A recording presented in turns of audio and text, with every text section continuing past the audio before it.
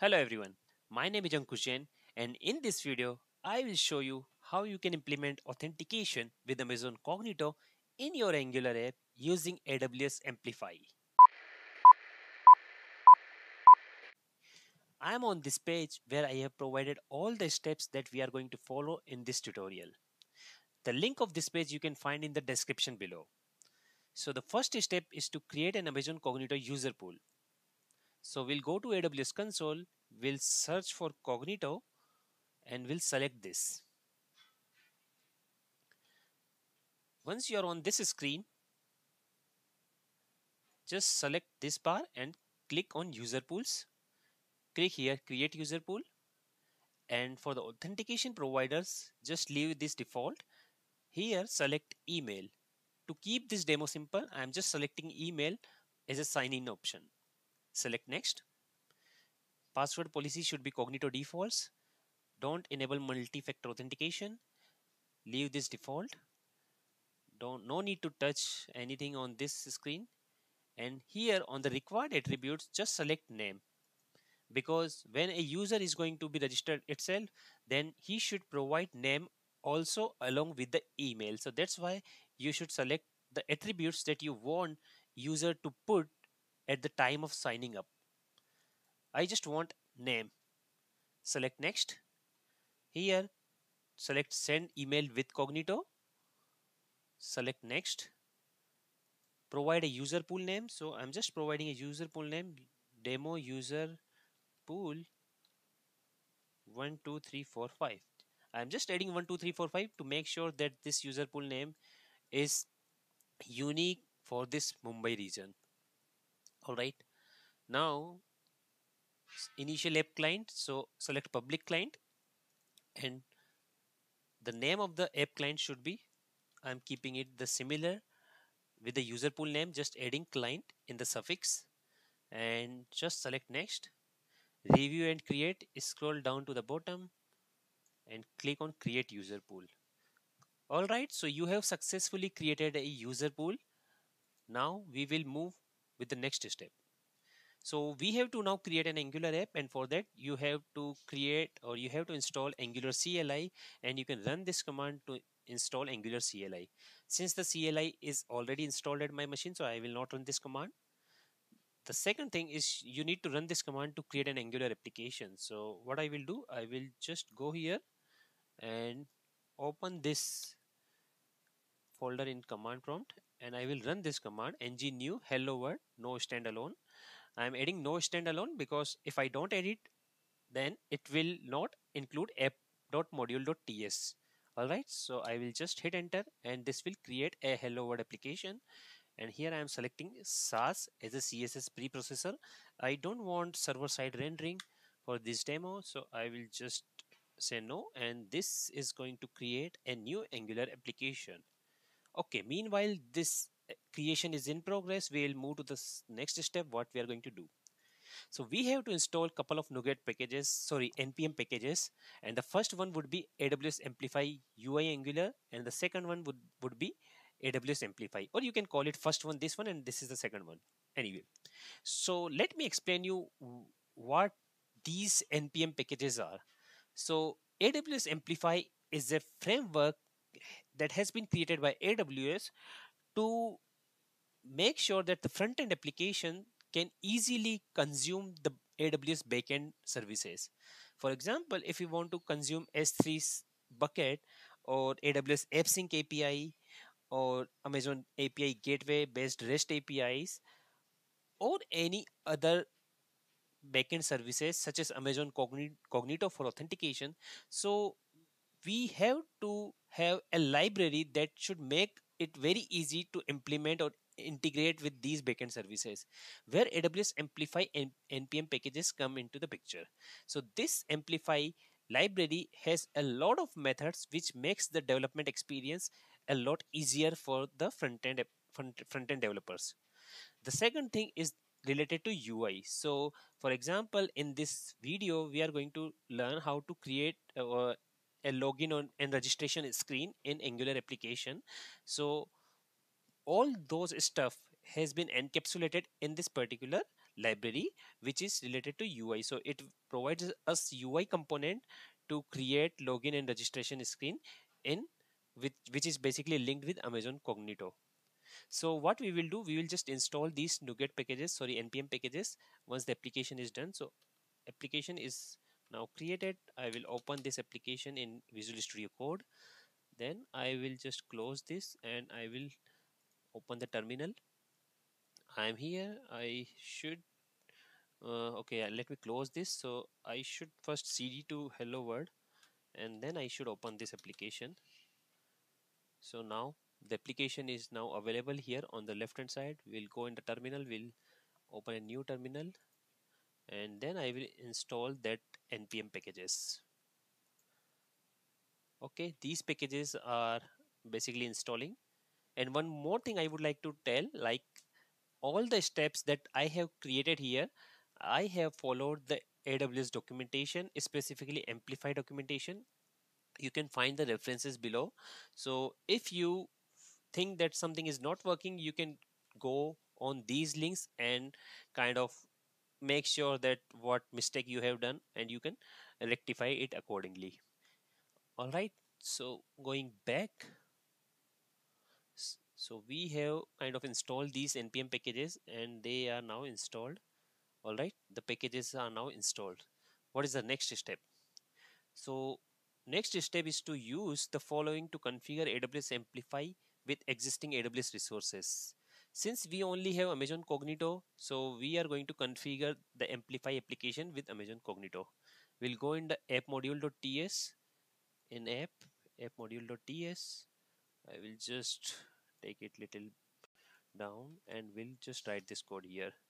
And here I think I should get error, like yeah, I am getting error, and I will just import the statement, import this module, and I have configured Amplify. The next thing I need to do, I think one thing I forgot to add here.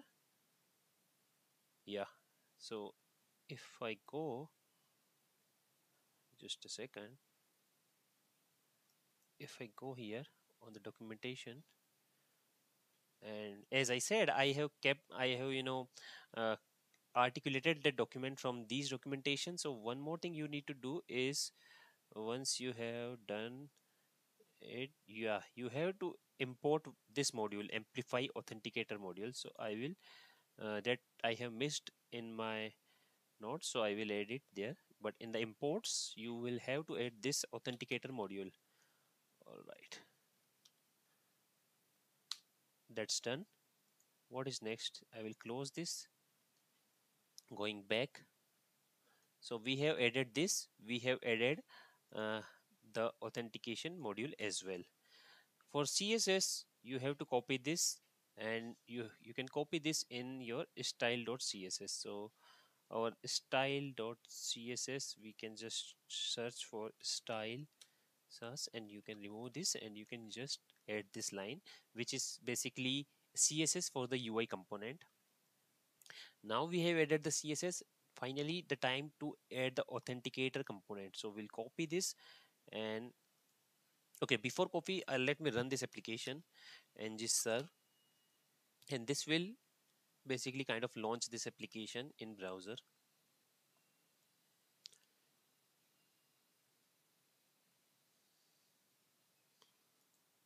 Okay, there is some issue, cannot find Amplify, where it cannot, okay, because we have not saved this file earlier, so I will just drop this and we'll run it again. ngserve, it is now building and application is up and running at this port. So we'll open, you can see the Angular application is up and running. Now what we will do, we'll just provide the proper client ID and client user pool ID and client ID. So here this is our user pool ID, or we can copy it from here, which is our user pool ID, and the client ID would be from app integration. Scroll down, this is our client ID. All right, so this application is running and now Amplify has been configured in this Angular application. So we have to add this authenticator component in HTML file. So we are now having a component HTML. So what I will do, I will remove everything from this. So you see after that nothing appears here, means everything is deleted. Now I will add this. So the moment I add this, you can see a UI component for Angular, sorry, a Angular UI component uh, which is connected with Amazon Cognito instance is now created, and we can use it to create users in our application or allow them to log in into the application. Now, because we also selected name attribute there at the time at the when we were creating this Amazon Cognito user pool, so that use the name attribute is not coming here. And second thing, we want the users to log in with their email, so it should be email rather than a username, because people might get confused. Uh, where should I enter my email? So for that, let's do one thing. So just try to create a user. So let me try to create a user with my name. So for example, email my name, and the password that I'm going to use is, I will show you the password. So what I will use here, let me show you, ABCD 123 dollar, and then I will use the same. Now do this. So they are saying that username should be email, so it has automatically identified like username should be email. So but it is not a good practice, like the the end user may confuse. So we will do some kind of customization in this UI, and for that we will move to our seventh step. So here what we will do, we will just add this login mechanism as email in Amplify Authenticator. So what we will do now, if you go here, you can see the username has been changed to email. All right, and we can create a user with this email. So sorry, I will again log in, and with the same password ABCD 123 dollar, and I will use the same here. All right, so sorry, this is wrong. This is my personal email. So now I will try to create the account, and as expected I am getting another error that name is required, because we had made the attribute name as a required field at the time of registration, but we are not providing it here. So for that, in such cases, you might have to tweak this UI little bit or customize this UI little bit. So for that, you have to do, you have to use this attribute, which is basically a sign up attribute.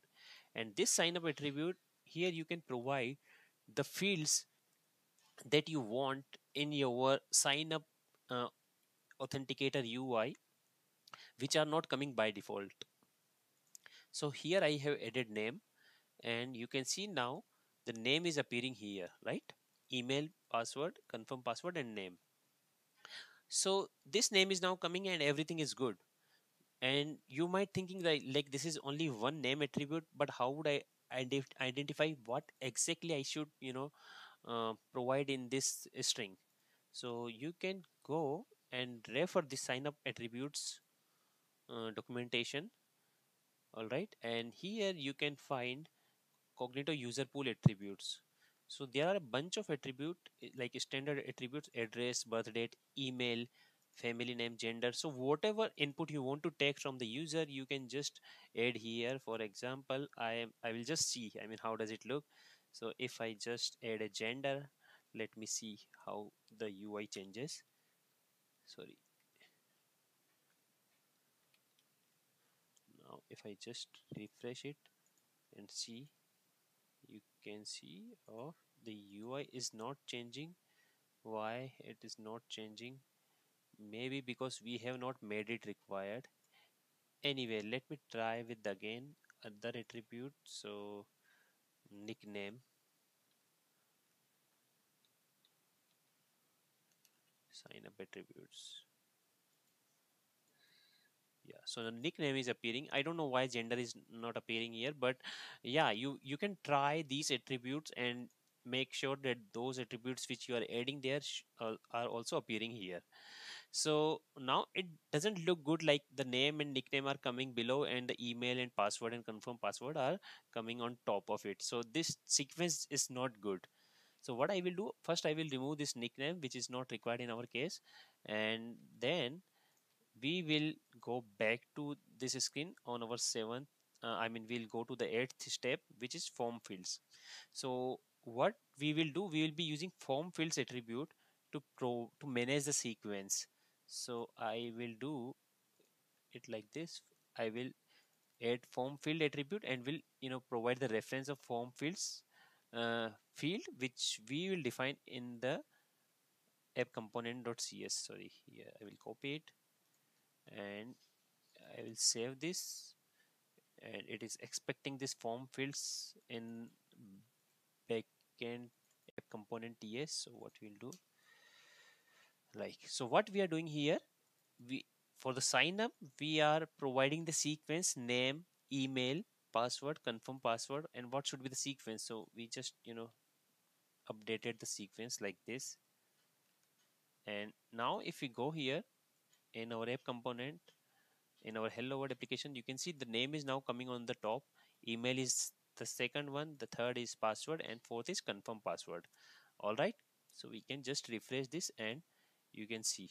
All right, everything is good so far. So now we will try to create a user.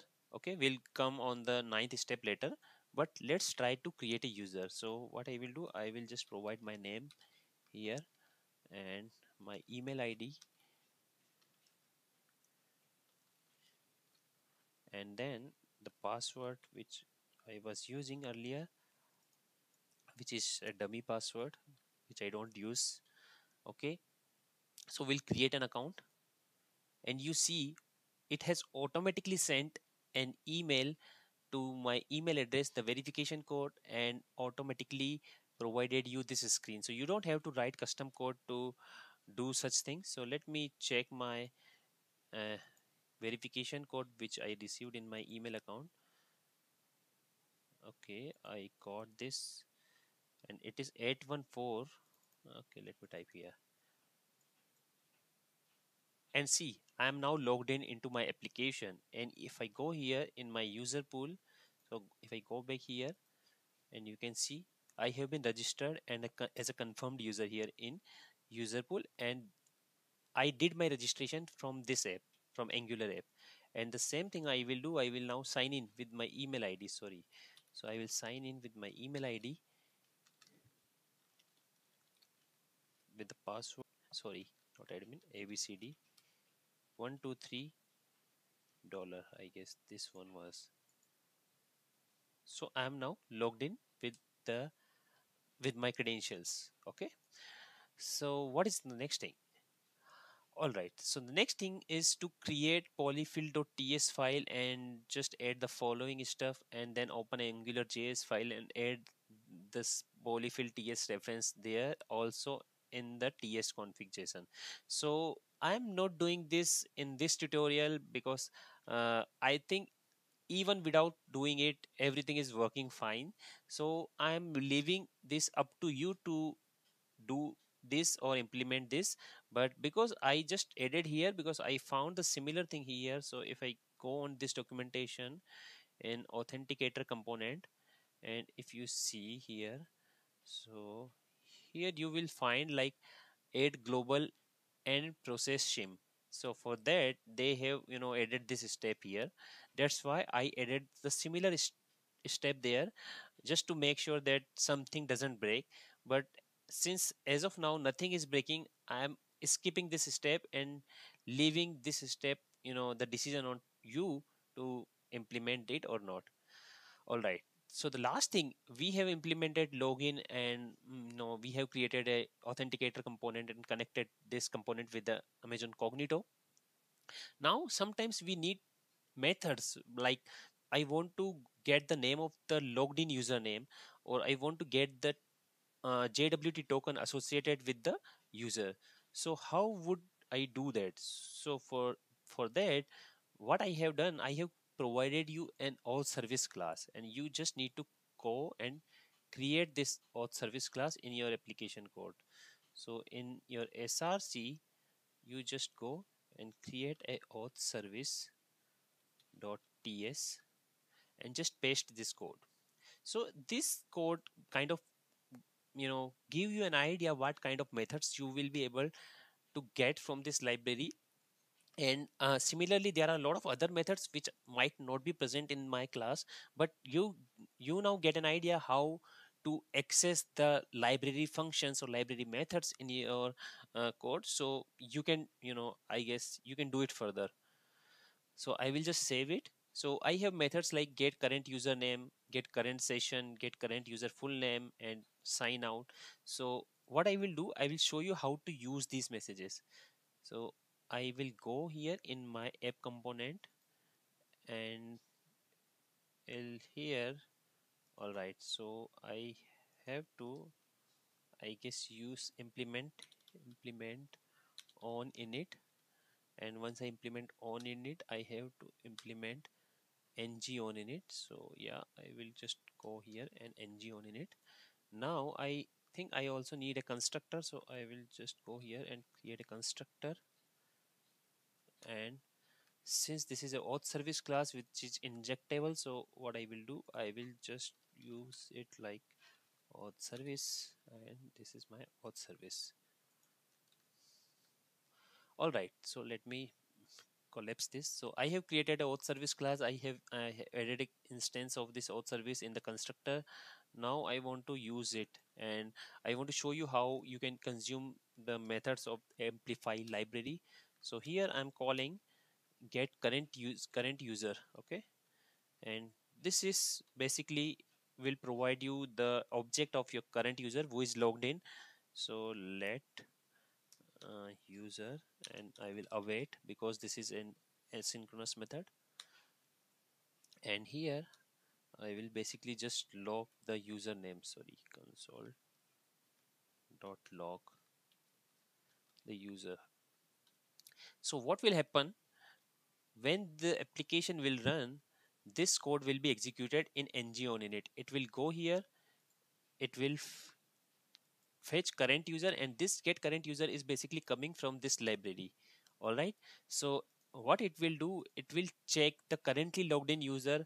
And how does it check? Because this library, basically if you see here, the Amplify library, so when a user logs in, it maintains couple of cookies, and also I guess in the session storage, or maybe in local storage. So they maintain the data somewhere in these kind of local storage or session storage or cookie, so that by that they identify which user is currently logged in. All right, so this method get current user will identify currently logged in user in your browser and will provide that information. So you see, if I reload it, there is object username, user ID, sign in details, which is Ankush Jain 358, and this is the authentication flow. You get that information.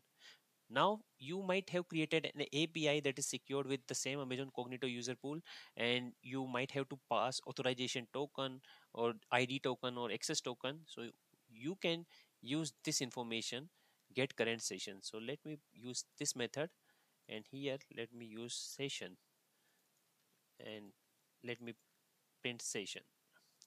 So here you see you are getting access token, ID token, sign in details, and ID tokens you are getting the payload, all this kind of information, and you just need to. And similarly here you are also getting payload in access token. And you might be asking like how would I access it? I will give you an example. You will just need to use toString method, and that will provide you entire ID token. Or similarly, if you do it on access token, you will get entire access token here, and that you can pass as a authorization header in your application.